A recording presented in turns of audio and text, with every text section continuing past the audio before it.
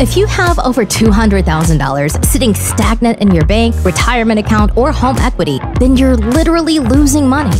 On this show, you learn how to get that money working for you consistently and conservatively. Learn to grow your nest egg with your host, Sean Winslow. Let's dive in. Hey, Chelsea, how are you today? I'm great, Sean. Pleasure being with you, as always. Hey, it's a pleasure to have you here. Thank you for taking time out of your busy day to join us. So let's just give the listeners a little background. Who is Chelsea? What's her background? How does she get into real estate? And what are you doing today within that landscape? So for those of you who don't know me, my name is Chelsea Garber. I was born and raised in New York and now am residing in Park City, Utah. So if you can see my background here, if you're watching, this is a Deer Valley mountain, my ski mountain right behind us. As I mentioned, born and raised in New York. My actually professional background is in interior design and construction. So that is ultimately what led me really to multifamily, is just a passion for construction and design, and always wanting to be an owner and operator. That's awesome. And the whole design thing, the big kind of buzz term in style of investing in multifamily right now is value add. And usually it's like, people talk about, oh yeah, we're going to put in some, LVP floors, new lighting, cabinets, hardware, blah, blah, blah. But they never actually talk about like, what is the method behind the madness, the whole like kind of branding, why do that? What's the game plan? And I know that's where you come in, your company comes in, or one of your companies comes in to play. So if you could just expand on that and why it is so important to actually have a game plan and not just go in there, guns a-blazing and just fix things just to think you're going to get like an upside. So if you could jump into that, would be great. Yeah, absolutely. So, as you mentioned, I have multiple businesses. I'm a full-time partner at Greenlight Equity Group, and we are based here in Salt Lake City, Utah, and we acquire largely C, B minus properties that require value add. And by value add, we mean, typically they're undercapitalized. There's no management in play. So we'll come in and kind of clean up shop. And alongside, we work with my design firm. So fully integrated, vertically integrated is ROI by design. And what ROI by design stands for, return on investment. We solely focus on these opportunities to increase your, not only your profits, but ultimately create beautiful living environments for your communities. And I think it all starts with aesthetic and design. And it's something that is, I think, most definitely underlooked. Really the niche is particularly, I would say, the C class space where we can create the most value, particularly on a budget.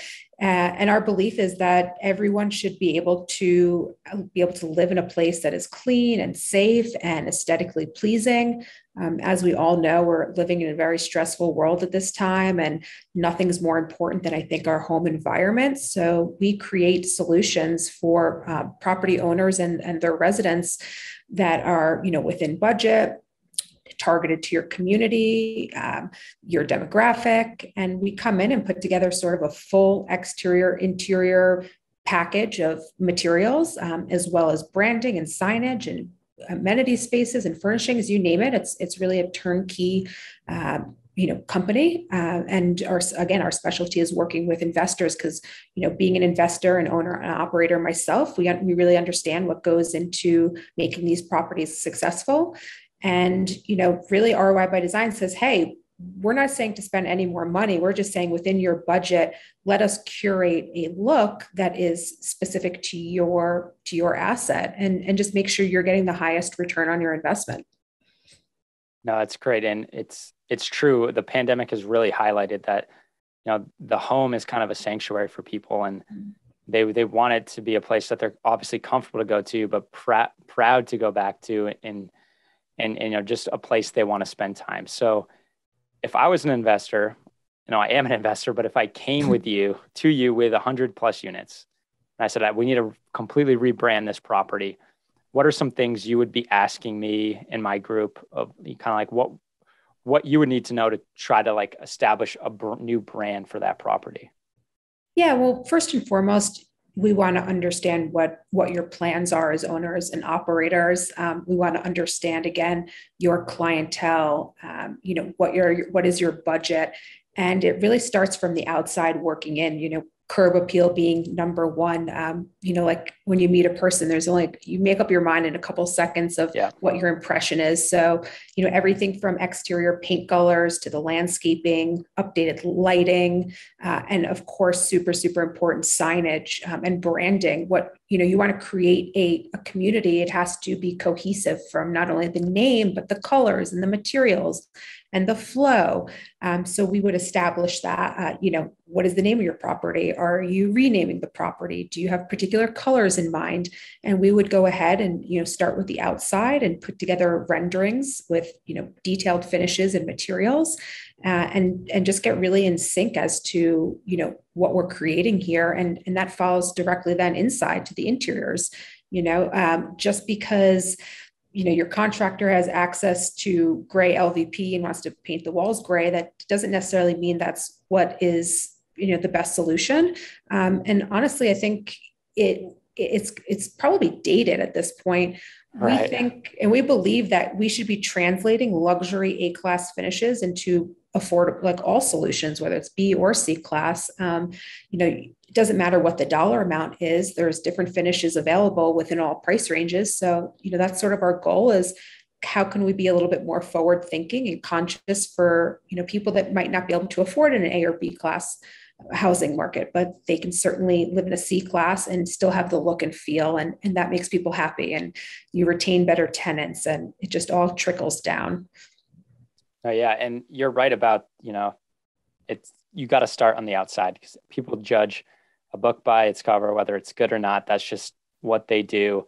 And you got to walk by a lot of things before you get into that unit. So if you're just starting with, if you think you can just upgrade the unit itself, it's not really the case, because you're not going to get the right people to walk in from the beginning. So that's really important. I think that's where a lot of investors miss out. They just focus solely on the inside of that unit when they should be allocating resources to the outside. Because I know when I drive up to a property, it's the first thing you see, but I already get a feeling when I see that property before I even step foot in the unit that you'd actually live in. So I'm glad you brought that up. Yeah.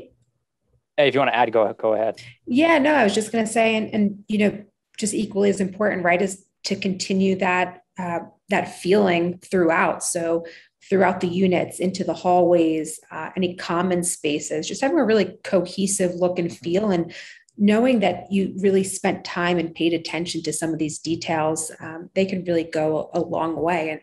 And like I said, it sets your project up for success, because when you go next door and the property manager has picked all the same finishes and materials for that property as they have all of their other properties, what is truly setting your property aside? I mean, of course, your management, perhaps there's other factors. It all has to go hand in hand, but design is so extremely important to our day-to-day lives and well-being. Yeah. And I wanted to ask you a question on that. 'Cause you're right. The grays are so in right now, to the point where, like you said, it's probably out of date. And I see it, like I have properties in the Northeast that are using the grays. I have properties in the Southeast that are using the grays. So do you think it's smarter to not really, like, I understand why they did it. You mentioned this. It's, your construction manager, your property management, they have this stuff on inventory, so it's cheaper to go that route. But do you think it's smarter from a branding, from an investment standpoint, to kind of, brand based on the market you're in, not necessarily, from the economies of scale that your management company has these resources, or what they may think is popular? I think it's kind of a twofold question. I think a lot of it is market specific, but most of the markets are trending in the same direction. And I definitely agree. And I know with our own properties is we're all about economies of scale, but we're scaling on more forward thinking and the newer products, right? Not the grays and whatnot. So for example, for flooring, we're gearing a little bit more towards something a little bit lighter, kind of more neutral. You want to call it grayish. You've seen it in a lot of these modern homes, the white walls, kind of like a lighter oak floor. So replicating something that's a little bit lighter and brighter and cleaner versus, dark gray floors, light gray walls, white cabinets, Yeah. gray backsplash. Yep. But again, it goes back to, like you said, a really great point. If there's this economy of scale and you're in one market building a portfolio, have your property manager or contractor show you other resources of materials that you can start buying in bulk, and do that for a couple of years and then change. There's no need that everything needs to match, but that is a valid point. Yeah, I think that's a good point too. Like within that concentrated market, you can create economies of scale within just that market, which will help you financially, but also set yourself apart. Whereas just doing it like nationally. But you mentioned your units, and I definitely want to talk about this. I believe, correct me if I'm wrong, but I believe Greenlight has over 500 doors now. Is that correct? As of this week, that is correct. That's amazing. So we have a large and growing presence in Oklahoma City and Columbus, Ohio, which has been just, we've got on this rocket ship in the last year and really taken off in both cities and expanding and, turning around some distressed properties and, what are going to be great communities. And it's really exciting to be a part of change on a larger scale than what I've done in the past. That's so cool. And listeners, Tate Seimer, who's also part of Greenlight, was on, I believe, the third episode of this show. So if you haven't listened to that one, go back. It was a great one. But I've known Tate and Chelsea for a few years now.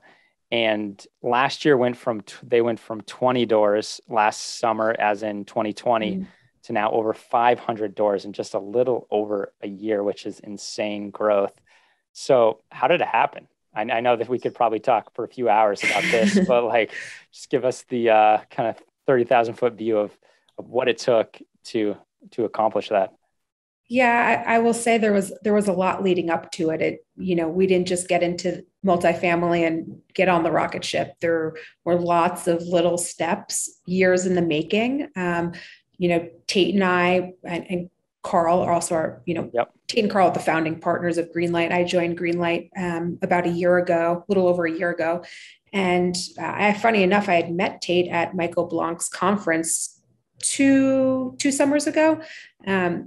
Kept in touch. I was sort of new into multifamily. He was new into multifamily. At that point, we had both targeted some markets we were interested in, and we kind of just kept in touch. And then when the opportunity arose this summer to potentially join forces, it's really kind of like when the magic started happening. And I attribute that to putting together a solid team. For the years prior to that, I kind of was going at it thinking I could maybe do it on my own or take down some smaller deals. And what I did do is I built great relationships in the Oklahoma market with brokers and property managers and other investors. And I really set a foundation so that when we did have great deal flow and capital, it all came together and things took off. So, a lot to get to where we are today, which, I know some people talk about and others don't. I'd say more people do than they don't. But, from the outside, I'd say anybody new getting into this is, patience and persistence and just put one foot after the next and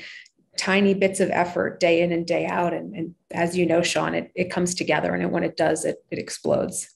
Yes, it takes a lot of patience. There's days you're going to doubt yourself and question, what are you doing? And then there's days where you're going to think you're a rock star, and then hopefully you come to the happy medium somewhere. Sometimes all in the same day. Yeah, within like an hour.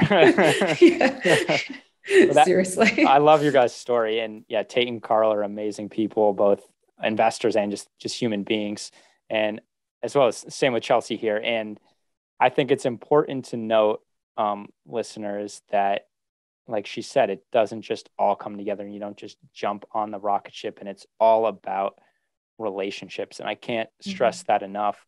Chelsea, I think you said you've been building relationships in that market, Oklahoma City, for over a year and more, over almost 2.5 years. Yeah. So she'd been planting those roots in that market. And that's what I really like what Greenlight is doing. There's a lot of syndicators and operators that are just looking for deals in all the hot markets, but you as in Greenlight have decided these two markets, Oklahoma City, Columbus, Ohio, are the two markets you want to target and focus all your efforts on because they're great from a demographic standpoint. Great to find value add properties. It's still a competitive market, don't get me wrong, but in terms of, they're not these insane sub 4, sub 3 cap rates that you're seeing in some coastal cities. So I think it's really smart that you've focused on 2 markets, and then you've built these like deep, lasting relationships that are just going to feed you deals, feed you opportunities. So if you could kind of just touch a little more on how you guys kind of operate like that, like who are you trying to build relationships with, and what does that kind of look like, and how has that brought everything together? Yeah, well, we're like, very obviously market specific. We do not look at pretty much anything outside of our 2 markets. We don't even really shop in our backyard here of Salt Lake, just because, as cap rates are so compressed. There's just not the scale. It just doesn't really cross off, most of our boxes, I would say. So by the 3 of us, and obviously we have, in addition, we have some other people on our team that do some marketing and some interns and whatnot. We are just highly, highly invested as far as our time and resources into our markets. And when we do that, we can create strong relationships there. We visit our markets. We've become good friends with a lot of the people in our markets, and we like doing business, and we want, people to know who we are. And, we're in the midst of, we just closed on a couple of properties, and we're working on our signage and branding, and obviously ROI by design. My team is doing that. And one of the things that we've kind of like tagged is, on our signage is like, this is a green light community. So, cause we're creating communities, and that's really important to us, is, not just to have 500 plus doors in a little over a year, but to create really great living environments and, great returns for our investors. Those are the 2 most important things. Oh, that's huge. And that's smart to put the branding on, each building, because then you're further promoting that branding. Because I know you guys are going to do a phenomenal job from a management operations standpoint. So then it's going to, one day it's going to be like, oh, I'm in this new market. I want to live at a green light property that's managed by them. That's great. It's awesome to hear you guys are doing that. And I think, more investors should do that. Well, if they're good at operating, maybe not so much if they're not, but because you will get that. But I know you guys are phenomenal operators, so that's very smart. And listeners, we were talking about cap rates, and for those that aren't familiar with the term, it's simply just the relationship between the price, so the acquisition price, the price you're going to buy the property, and then the net operating income, the NOI that it spits off, just the relationship between the 2. And we were saying, 4% or less just means, you have to pay up, to get the certain amount of net operating income. Like I mentioned before, it's essentially a business. Each property is its own business. So you're buying that NOI. And in markets like Salt Lake and, your San Francisco's, New York's, Boston's, they're super low because it's a competitive market because of just everything, demographics, people moving there, jobs moving there. So they'll pay more for that NOI than you would say in, a market maybe like an Oklahoma or a Columbus or, any other market that's not one of the top tier ones. However, doesn't mean it's not a good investment. It's just what Chelsea and I look for, and what Greenlight and I look for, is we want it to be able to cash flow from day one, be able to pay our investors a return from day one. And it's hard to do that when you get into those low of cap rates. So it's still a good investment if you have a different criteria. Maybe you're looking for long-term appreciation, then something like a Salt Lake, a New York, and San Francisco is a great investment. But if you're looking for cash flow, not so much. Sorry, don't mean to take up your No, time on the podcast. But what's next for Greenlight? Is it solely just to focus on within those markets, I'm assuming, and grow the door count? And yeah, I mean, the team is growing, the portfolio is growing. So just really honing in on our systems and processes and, fine tuning our relationships with our brokers and property managers. We're next step is going to be hiring a project sort of coordinator, kind of like a high level executive assistant to come on board. After that, once we probably hit the 1,000, 1,500 doors, we'll asset manager, take some stuff off of our plate, It's really easy to get caught up working in the business, not on the business. So we have a meeting on Friday, and it's going to just be talking about working on the business, because we've all been scrambling inside of it, and it's so common in this business and like any small business. So we're definitely expanding, not just our properties and our portfolios, but sort of our mindset and ongoing education, learning something new every day, and just taking it one day at a time and thinking about the big picture. And by this, I think May of 2021, the goal is to have 1,000 doors in Oklahoma City and 1,000 doors in Columbus. And Tate says it all the time. I say it all the time. Carl says it. We share a vision, we share goals, and we say these out loud to be accountable. And, if we can meet that, that's amazing. If we can surpass it, that's even greater. And if we come close, that's great too. But, I think setting goals is so important, and updating your goals. That's amazing. Speak it into existence. Mm-hmm. And I, like Chelsea said, they do say it. I've heard Tate say this a lot on all different types of platforms. And it's true. One, it holds yourself accountable. Two, you're putting it out into the world so people know what you're looking for. And I think that's so important, and something that is extremely overlooked. Like, if you constantly tell people what you're doing, what you're looking for, if that comes across their radar, they're going to immediately think of you. And instead of, I always say, when you see someone, instead of being like, hey, how are you? And you just say good, be like, I'm great. I am on a mission to get 1,000 doors in Oklahoma City and 1,000 doors in Columbus, Ohio. One, they're going to be like, wait, what are you talking about? And then you can explain, and it's further marketing yourself and getting your message across. But two, they're going to think about that and be like, wait, I should connect you with so-and-so. I know someone who owns some units over here.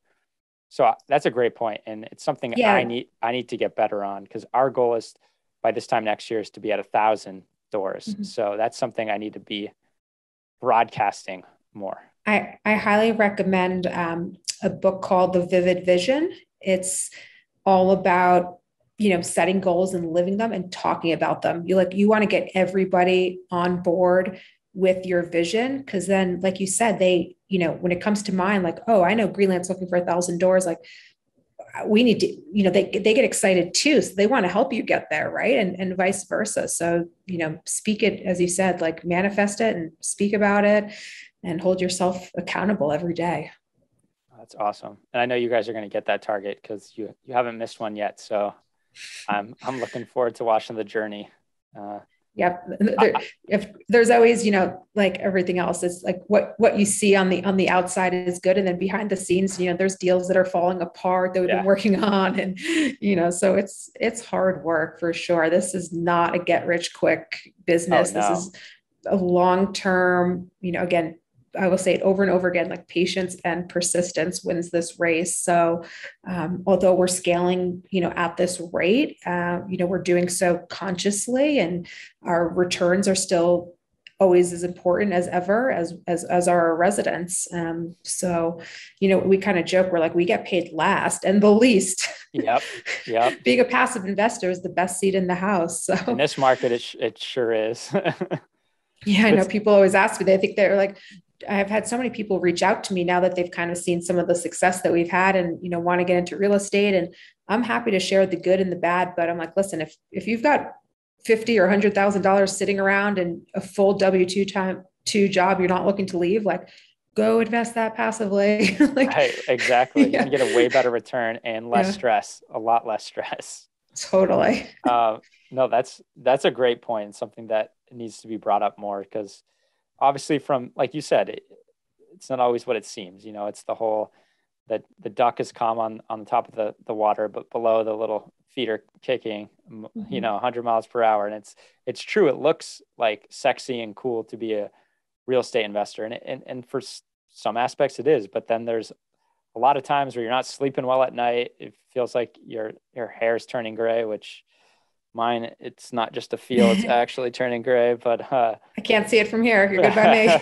The angles. But yeah, it's one of those things that takes a certain type of person. But again, it's like, would you rather have, 100% of $1 million or 10% of 100 million? And that's what you guys are doing. Yeah, you're not making a lot as much as maybe you'd like per deal, but you're scaling to produce the type of lifestyle that you want. And in turn, you're creating a great lifestyle for your investors. So my question is, you guys are scaling fast. Obviously, you have a solid team within Greenlight and you're going to be hiring, but just from like a management perspective of the properties themselves, you guys, third-party property management, in-house combination, how are you kind of dealing with the scaling when it comes to that? Yeah, so we are third property management all day, every day. There's no plans to do anything in-house at this moment. Given that we're based in Utah and our properties are in Ohio and Oklahoma, although they're not too far, we are not going to be everyday boots on the ground people. So for us, our most important member of our team is our property manager, and we know them, we like them, we trust them, and we're very close with them. So having them on board, I think there probably can be your best asset or your weakest asset, and you'll know really quickly which direction it's going in. And I will say that, as owners and operators, you have to be on top of them all the time, no matter how good they are. And, that's part of our daily job. And at some point we will have an asset manager, but for right now, we feel as though we're still building these relationships, and it's so important to know the ins and the outs of our property managers and working closely with them so they understand our standards and what we expect, and vice versa. So definitely, third-party property management, and then they're hard to come by. I mean, I had interviewed many in the market. It's a tough business to be in generally, especially now with shortage of, labor and whatnot. It's hard to find good people, but yeah, definitely super important. I would, if always, in any market, for anybody who's maybe new to the business, go interview at least 3 different property managers, talk with them through, acquisition phase, have them help you look at underwriting and numbers, and definitely get reference checks. Go look at, if you're in your area, go look at their other communities. How do they look? It's going to be a reflection of what yours might look like. So that kind of stuff. Do your due diligence for sure. I couldn't agree more. Management can make or break a deal. It doesn't matter what you acquired it for or what your game plan is. They'll make it or break it. And agree. Definitely interview multiple. Don't just interview one and think, this is your one to go with. You want to get many different perspectives and views. And yeah, it's very important. So, well, Chelsea, thank you for adding that. But I have 2 questions before I let you go. You've kind of hit on this one, but why multifamily real estate, and what kind of life has it created for you? And what kind of life do you see it creating for you in the future? And then I'll ask you the second question. Multifamily, coming from obviously an interior design construction. I owned multiple firms, both in New York and Los Angeles, and was really focused on residential, and sort of segued into commercial towards, I would say towards the end of my design career, before ROI by Design came to life. And being in the multifamily space, you're able to impact so many more people on such a larger scale and across the nation. Whereas the single family was very specific to, quite frankly, just wealthy individual families who I love and care for. But this for me has just been so much more rewarding. So to be able to bring, Greenlight equity to the table and ROI by Design, and put those 2 together and create these incredible communities and opportunities is, I couldn't have, more than I ever dreamed of, really, and just a great synergy. So multifamily, and just the scalability, right? As far as not only, helping others, but, capital wise, right? At the end of the day, we're all in this for there is money involved. So, being able to create long-term generational wealth, I think, is, for me, and passive income, truthfully, yes, to go enjoy the things that we like to do. Yes. And I think our greatest resource, skiing, horseback riding, mountain biking. I was reading a book recently, and I think it was Atomic Habits, or I'm not sure which one. I've been reading a couple, like rotating between a few. And one of the things that they said is, what do people want most? And they want control, and you want control of your time, your life. And if you're in a control usually comes down to money. So, who's controlling what here, and, being able to have control over your time is great joy, and to get to, again, do the things that you love. So that was a long answer. No, that was a great answer. And I think that hits on the point of the show, which is about, financial freedom, how to build that wealth and that passive income, but, how to then put that money to work for you, because it's not, what you make, but what you keep. And I think when a lot of people, financial freedom, they think of it, it's, it's that money aspect, but what it really comes down to is the time freedom. That's what your real goal is. It's just the money part of it gets you to that time freedom. It's what, provides that. So glad you brought that up, because that's what I'm in search of. I want the time freedom and the flexibility to do what I want with who I want, when I want. So the last question pertains to that. If you could go back in time and tell your younger self one piece of financial advice, what would that be? I mean, it would have been start investing earlier. My boyfriend actually was telling me the other day that for Christmas a couple of years ago, he started giving his kids, and they're a little bit older now, like 14 and 15, rather than extravagant Christmas gifts, him and his ex-wife are taking money and putting it into like the stock market for them. I was like, how cool is that? Like, you're setting up for success at, an early age. And imagine if you had done that much earlier, right? Whether it been as a gift or personally, because I feel like we don't, we have so much stuff, and nobody needs all of this stuff. But how thankful would you be in, 20 years from now, and you're in a pinch and you need to pull money out of a market or out of a property or something for a health issue? Who knows? So to be able to have that nest egg and start early, and I know it's easier said than done, because we're all struggling, at a young age to just survive. But, I would say, it's like everything else, compounds. So start small and watch it grow. That's great. That's one of my favorite answers yet. I think that's a great idea. And I know, right? It's like, I'm going to do that. Right. Well, it's going to provide them something down the road in monetary value, but also teaches them, like, put your money to work. Don't just go spend it on some material item. So I think that's phenomenal. And so thank you for sharing that. But where can the listeners find out more about Chelsea, Greenlight, and ROI by Design? I would say first and foremost, probably LinkedIn, just Chelsea Garber. Facebook, you can look up our business, glequitygroup.com, for if you're interested in learning more about our boutique investment firm. If you want to jump on and listen to some of the podcasts, The Apartment Guys, which Tate hosts, is my partner, which is great. And then ROI by Design. Also, we're sort of all over Facebook, Instagram, both my personal pages and business. And we work with investors nationwide on, all size projects. Nothing's too big, nothing's too small. So if you need some help there, we'd always be, happy to engage and, spread the love and make another community great. Awesome. Well, I'll put all that in the show notes, and definitely check Chelsea, Greenlight, and ROI by Design out. And Tate's podcast is phenomenal as well. So give it all a look. And Chelsea, I really appreciate your time, and listeners will catch you on the next one. Thanks, Sean. Hey, this is Sean Winslow.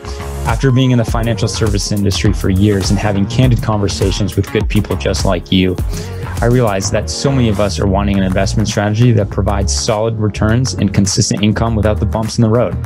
There's little known secret that your financial advisor doesn't want you to know. There is investment out there that is less volatile and the returns are stronger.